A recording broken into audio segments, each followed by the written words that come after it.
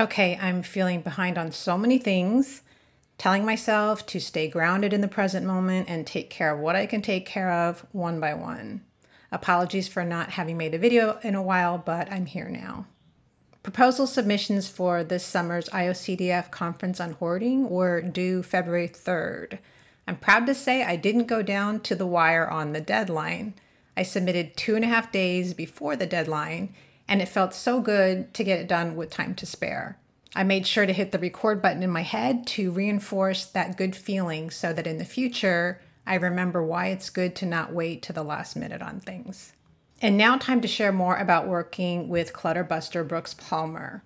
Knowing that I'm very challenged when it comes to getting rid of anything that still has remaining utility, I chose to work with him on something that seems so trivial and insignificant, but it's an issue for me. Hair bands. I have coarse, heavy hair that puts hair bands to the test. They usually get stretched out pretty quickly. Brooks asked me how long it usually takes for that to happen. I guessed maybe after a week or so. But after it's stretched out, I'll just wrap the band around my hair more times and keep using it. I actually want the bands to break so that I have no choice but to throw them out. If it's left up to me to decide whether or not to toss them, I don't. A little stretched out? Okay, not that big of a deal, but this is ridiculous. I know it's ridiculous, and yet I keep using them when I don't really want to. I also shared with Brooks how sometimes I spend time with people I don't care for that much, and sometimes I'll eat food that I don't like that much just because I don't want it to go to waste. To which he said, "So I think you might have a hard time saying no." But it's good to recognize that because otherwise you're going to berate yourself for not being able to make a change. And that itself is clutter. You recognize, I want to not keep using these stretched out hair bands. I want to not eat food that I don't like. I want to not spend time with people I don't care for. But sometimes I still do. Brooks recommended to try saying, sometimes I'm not going to be able to do what I think I should do, and I'm not alone.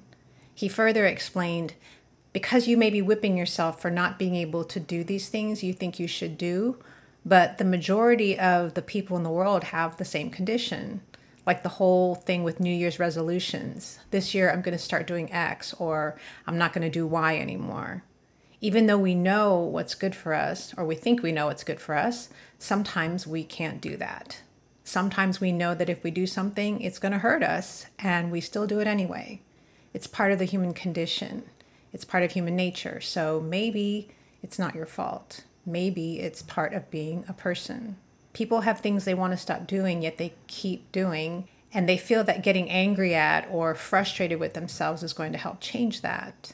Brooks added, I think sometimes it's learning to love yourself as you are, because when you tell me I keep wearing this hairband and I can't stop wearing it, or I want to throw this out and I can't throw it out, I'm not sitting here thinking, geez, why can't she do that? What's wrong with her? There's no thought like that in my head. It's just, I understand you're feeling stuck with that. By this point, I'm in tears and I say, yes, but then the stuff sitting around is hurting me. Brooks agreed with that. He said, yeah, it does hurt you, no doubt about it, but the even deeper pain is caused by, I should be able to do this. I'm not doing this. Something's wrong with me. That's a deeper cut. So it's recognizing that hurts more than the other thing. I actually dislike seeing the hairband stretched out, but I put up with it. Brooks asked me, what would happen if you let the stretched out hairbands go and bought new hairbands? I answered, the new hairbands will become stretched out just the same anyway, so throwing them out feels wasteful. Like I'd be using more hairbands than I need to. I know it sounds silly, it's that whole waste thing, and I think it's feeling like I'm a waste or something. Then he reminded me of our earlier consultation conversation. He said, since you do care about the environment and you do care about others, if you're going to be unhappy, that does have a way of bringing things down and making the surroundings kind of thick, like stagnant. When people are upset or unhappy, it spreads. So if you want to use that feeling of wanting to help others and to spread a good feeling in the environment, then you could say, I'm going to get a bunch of hair bands. I'm going to wear one for a week and then let it go, because that would be nice for myself. That would be treating myself. That would show myself that I love myself, that I care.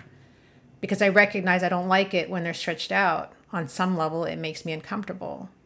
Brooks asked me how it felt thinking about doing that, and I answered, no pun intended, it sounds like a stretch for me to do, even that small gesture, to be that kind to myself. To which he said, I always feel the best way to clutter bust is to do a little at a time. That's how I've found change actually happens. A little bit goes a long way. It has an impact. We're talking here, and there's a part of you that feels unhappy with the way things are, so maybe it's worth giving this a try and just seeing how it feels. It's an experiment, because whatever you were doing before wasn't working. A lot of things in our environment wear out. It's how it is currently. It's unfortunate, but that's how it is. If we live with things that aren't serving us, that we don't like, that bother us, then it's like living in a landfill. It's like living in trash. You're worth not living in trash, and everybody benefits when you're not living with trash. It really makes a difference to help yourself help others, and to hurt yourself hurts others, because we're all intimately connected on a deeper level. This experiment is a little bit, but it's worth considering trying something new. You may feel resistance. You may feel, no, I want to wear it past a week, and it may start to stretch out, and that may bother you again. But I think a lot of what we're talking about today is giving yourself a break. The deeper clutter is feeling something's wrong because you're not able to do these things you think you should be able to do. And I would like you to consider that there's nothing wrong with you. A lot of it is the human condition. If that could maybe start to sink in, perhaps that could sink in by trying the new thing with the hairbands, then maybe there could be some bigger change that could result from that. A lot of this is habit. You've had a habit of living this way for a long time. It takes a little while for a habit to drop off. That's why we're talking about it in this really small way. It's not like, I gotta change my whole life around, or I gotta really start loving myself. That's too much to ask for all at once, but maybe I can make a few small changes. And it isn't like you gotta throw out the hairbands after a week. It's just giving these little things a try and letting them sink in. We're just questioning some things that have been part of your life for a while without saying you're wrong or anything, or that you have to do something different. You're not alone, and it's not your fault. We're taught that other people and stuff is more important than us. We see it in advertising and movies all the time. You should have a number of things in your life, and you're supposed to be really nice to other people. Most of the time, we all pretty much end up believing there's something wrong with us, that we're not enough. And the only way we're going to be enough is if people like us. And then you come second. People are constantly putting themselves second. I'm just saying you can call that into question. I think it all comes back again to, this is who I am. In some ways, I wish I wasn't like this, but this is who I am right now. And wouldn't it be nice if I could just love myself as I am without having to be anything other than as I am right now? Maybe that means I'm not able to get rid of something that I think I should get rid of. Or maybe it means I should be more loving to myself and I'm not. And recognizing this is what's happening to me right now.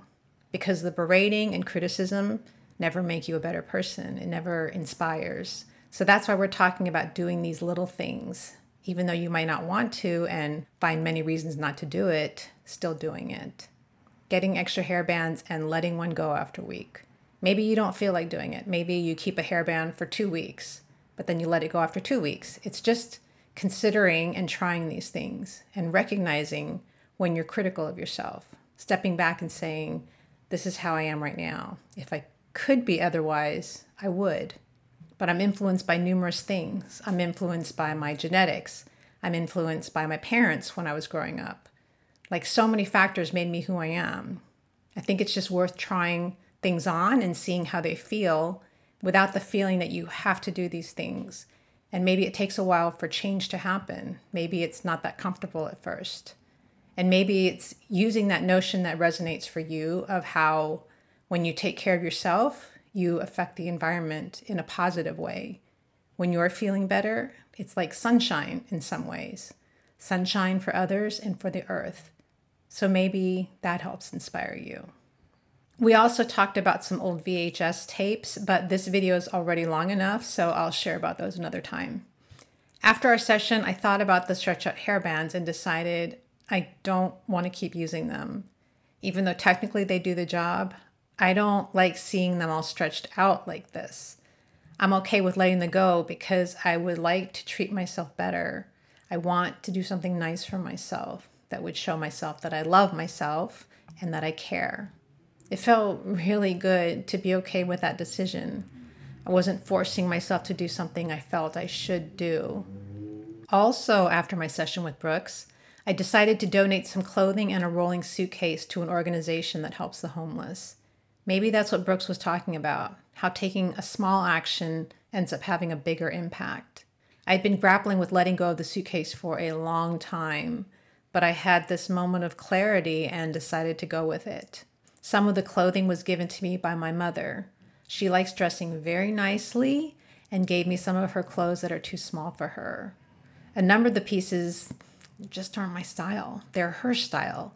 So I wasn't wearing them, but I held on to them just because they were good quality and my mother paid a lot for them. I hope my mother's nice tops and sweaters are now keeping someone in need warm, or maybe they're being worn to a job interview. It feels so much better to think of other people wearing the nice pieces instead of me just seeing them sit stagnant in my house. Gosh, this was a lot of talk about little hairbands. Hope it wasn't too much rambling. I just really appreciated Brooke's gentle approach and wanted to share it with you in case you find it helpful. If you do, please comment and let me know because I'm planning to share our discussion about the VHS tapes too.